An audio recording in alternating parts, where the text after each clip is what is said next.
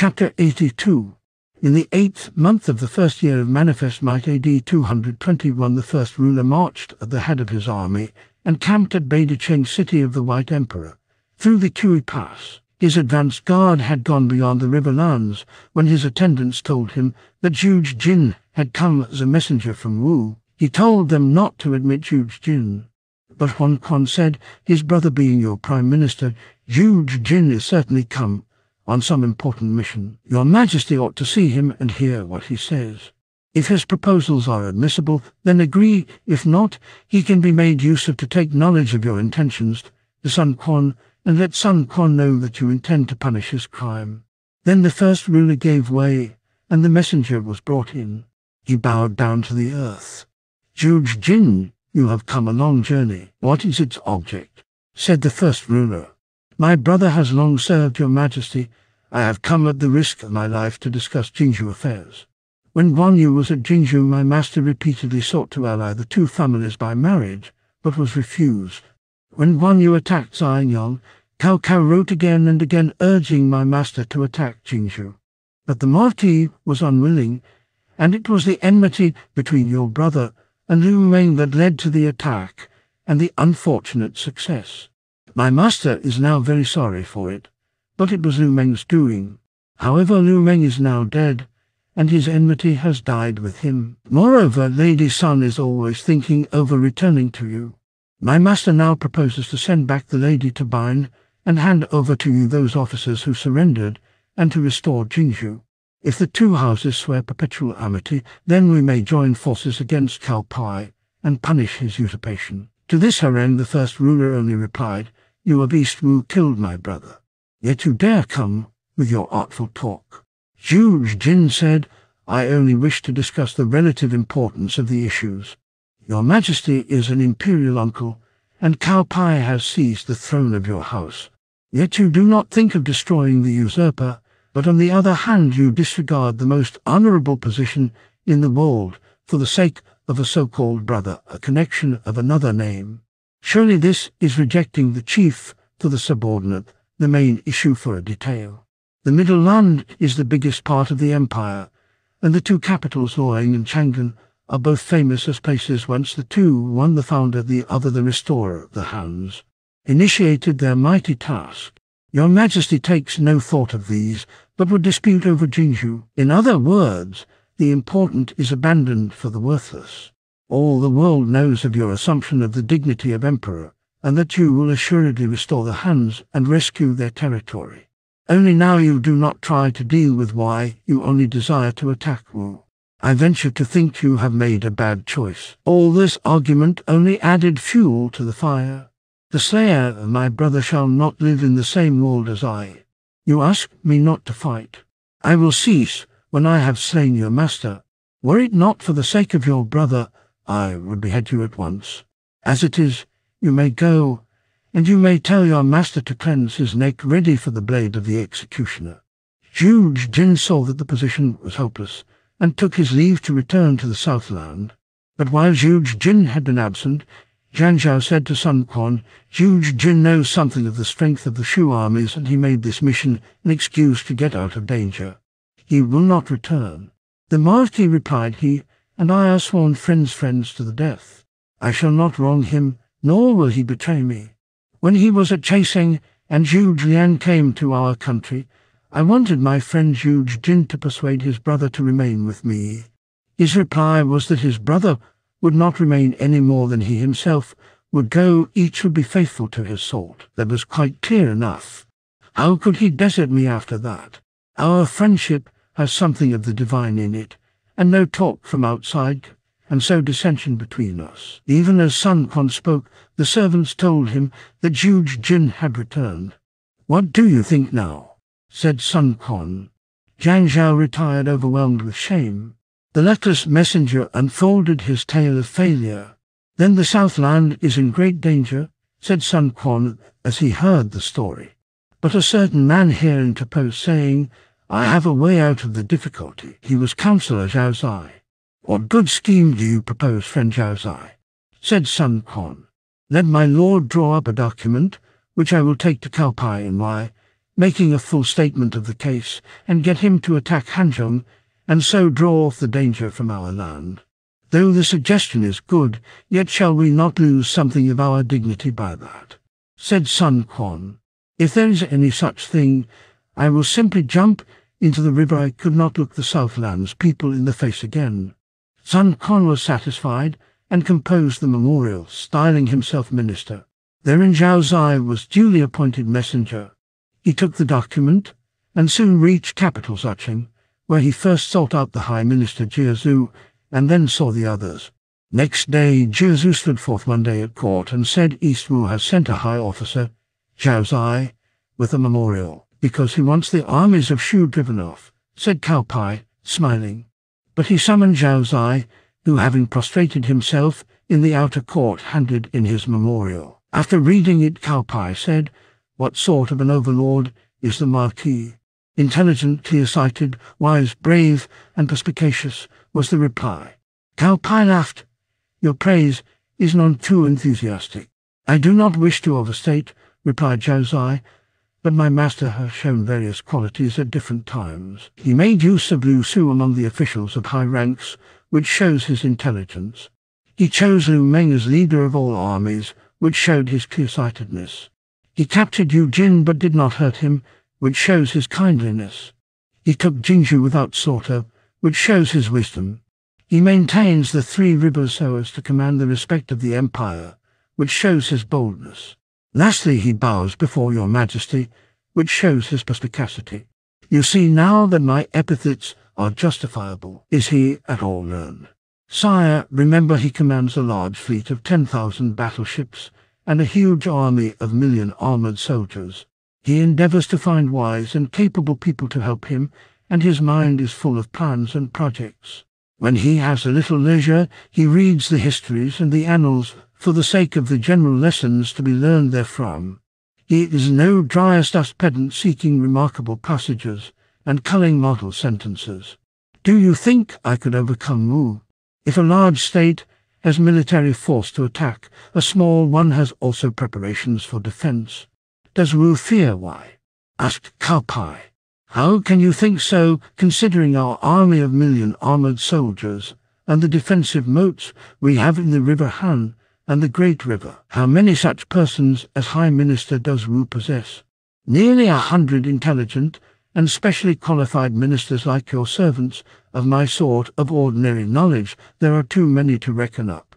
Cao Pai sighed, saying, "The book says going on mission without losing the dignity of the master. That is the sort of man you are."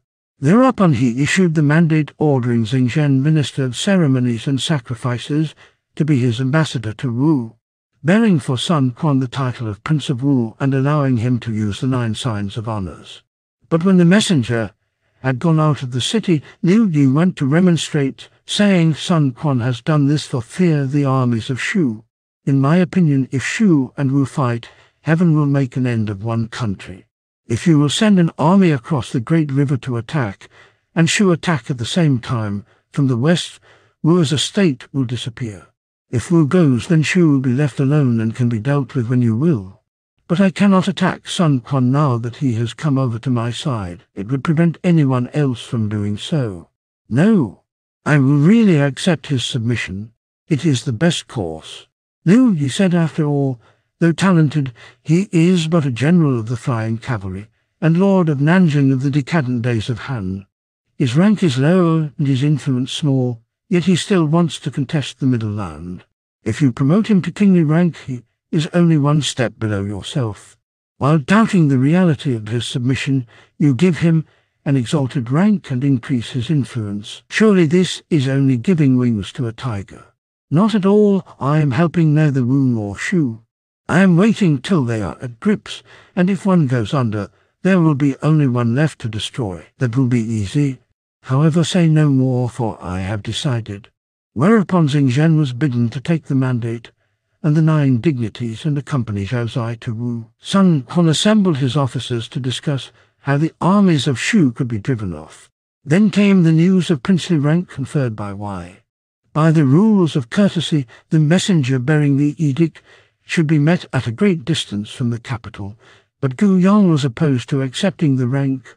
"My lord, you should style yourself supreme ruler and lord of the 9 territories. You should not receive any rank from Y." But on one occasion Liu Bang received the princedom of Han Hanzhong from Xiang Yu. "I have to depend upon circumstances. Why refuse?" Sun Quan discussed the matter no more, but went out at the head of a great gathering of officers to welcome the messenger.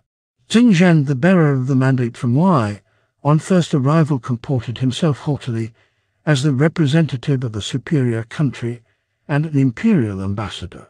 And when he entered the city, he did not descend from his carriage. Wherefore Zhang Zhao ventured to rebuke him. "Everyone must obey the rules of courtesy, as everyone must respect the laws. You, sir, are behaving proudly as if there was no such thing as a sword in this country." Immediately the messenger descended from his chariot and was presented to Sun Quan. Afterwards they went in side by side. As the cavalcade proceeded, a loud voice was heard in the rear of the 2 carriages, crying, "Here we are prevented from risking our lives in smashing Y and swallowing Shu, and our lord receives a title from another man. Are not such things shameful?" The man was Zhu Sheng. And Xing Zhen sighed, saying, "If all the leaders and ministers of the Southland are like this, the Prince of Wu will not long be content to obey another." However, the title was accepted, and when he had received the felicitations of his officers, Sun Quan gave orders to collect beautiful works in jade and brilliant pearls, which were sent to Y as return gifts. Not long after came tidings of the forces of Shu. The first ruler, together with King Shamoqi of the Man Nations, leads his own army, and a large number of tribesmen from the east and south. Furthermore, he is aided by the 2 Shu generals of Dongxi, Liu Ning and Du Lu, with their cohorts. They advance both by land and by water, a mighty host of which the shouting shakes the heavens. The naval force has already come out at Wuku, and the land force has reached Zigui. Although Sun Quan had been created a prince, yet Emperor Pai would not send a relief army. When the terrible news came, the Prince of Wu asked present advice from his officers, saying, "How are we going to meet those forces?" But there was none to help him. They only muttered and were silent. "Ah," sighed he, "after Zhu Yu I had Lu Su, and Lu Meng succeeded Lu Su, but now they have all 3 gone, and there is no one to share my troubles." But just then a very youthful general stepped out from the ranks of the officials and said, with a lowly obeisance, "Though I am young, I am not a little versed in the books of war, and with a few legions I could destroy the power of Shu." Sun Quan recognized Sun Huan, the son of Sun Hu. Sun Hu was originally from the Yu family, and he had served under Sun Jian, Sun Quan's father. Sun Jian loved the youth and gave him his own family name of Sun, and so made him a member of his own clan. Sun Hu had 4 sons, of whom Sun Huan was the eldest. Sun Huan was an expert archer and horseman, and had accompanied Sun Quan in several campaigns, where he had distinguished himself well and had been given a rank of commander. At this time he was 25. "How do you think you can overcome them?" "There are 2 able commanders under my command named Zai Jing and Lai Yi, both very brave. With a few legions I will capture Liu Bei. Though you are brave, nephew, yet you are young and ought to have an assistant." Thereupon Tiger General Zhu Ran stepped forward, saying, "Let me go." Sun Quan consented. He promoted Sun Huan to general of the left army, and he told off 50,000 of soldiers and marines, over whom he placed Sun Huan and Zhu Ran as joint commanders. They were to start as soon as possible.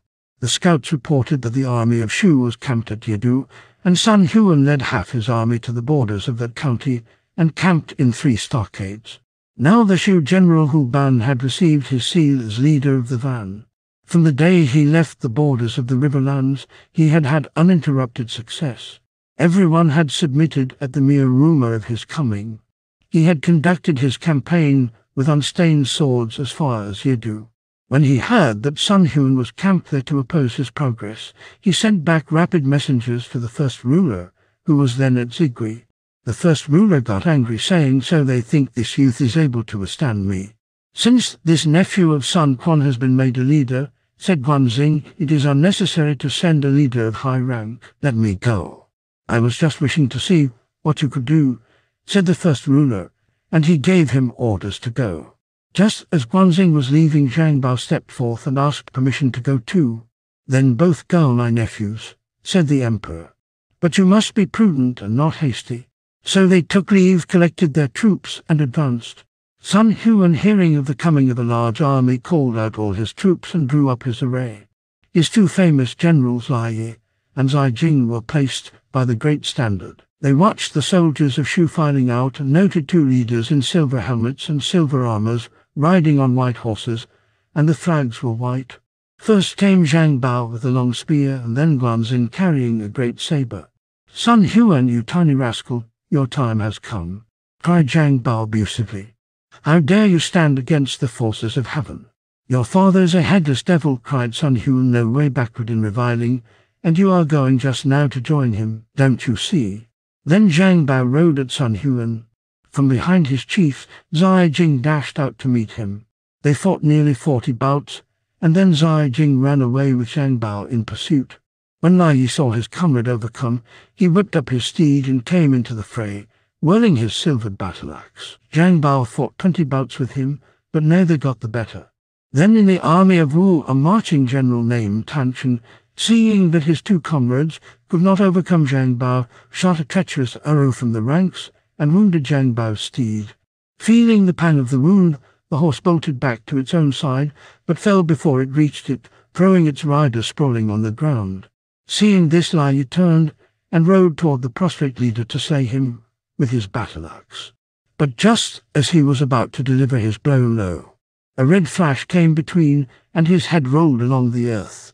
The red flash was Guanzhong's great sword. Seeing the horse fall and Lai Yi coming up, he had rushed in and dealt that fatal blow, and he had saved Zhang Bao from death. Then they attacked and lay on so that Sun Huan suffered a great defeat. Then each side beat the retreat and drew off. Next day Sun Huan came out to offer battle again, and the two cousins went forth together. Guanzhong from horseback by the main standard challenged his enemy. Sun Huan rode out fiercely, and they too fought near 30 bouts. But Sun Huan was not strong enough and drew off. The two youths followed and reached his camp. Hu Ban, together with Feng Zai and Zhang Nan, also launched another attack. Zhang Bao helped them with all his force, and was the first to force his way into the ranks of Wu. He came across Zai Jing, whom he slew with a spear thrust. The soldiers of Wu scattered and fled, and the victory was on the side of Shu. But Guanzhong was missing. Zhang Bao was desperate, saying, "If something wrong happens to Guanzhong, I will not live." So he girded on his huge spear and rode far and wide seeking him. Presently he met Guanzhong, bearing his sword in his left hand, while his right held a captive. "Who is this?" asked Zhang Bao. "In the melee, I met an enemy," said Guanzhong, "and I took him prisoner."